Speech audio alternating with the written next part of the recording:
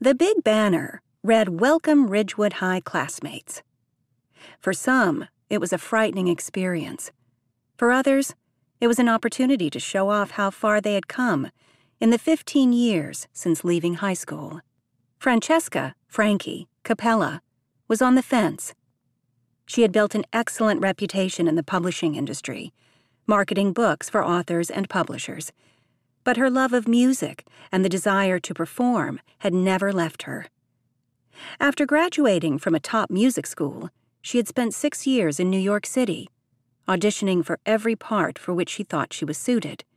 She had a big voice with a lot of nuance, but the producers were looking for a big nasal voice, something that made her cringe. Sure, she could sing that way if she had to, but she hated it. Why would she want to do something she hates? It took all the pleasure out of singing for her.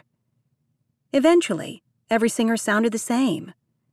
She had spent too many years working on her own sound. Taking matters into her own hands, she found a producer and cut a few tracks. She got some radio airplay, but without the backing of a big record company, she could only go so far.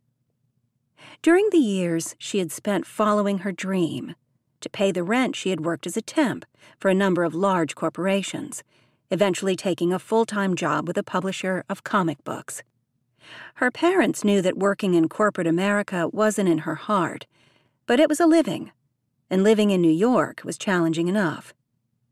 She eventually worked her way up to the top at a major publishing house, but she never felt as if she was a success, especially after the incident at the last reunion when Drew Akins said something right to her face. "Gee, Frankie, you were such a good singer. Too bad you never made it." Those crushing words almost kept her from coming to this reunion, which included several classes besides hers. Still feeling the sting of those hurtful words, she thought to herself, maybe that creep won't show up. Frankie knew that some would be envious of her position as a vice president of a successful publisher. Her life was interesting and filled with a lot of professional events, but she still felt that a piece was missing. A lover, a partner, a friend. Sure, she could have 3 different men, but what she really wanted was a man who was all 3. Yeah, good luck with that.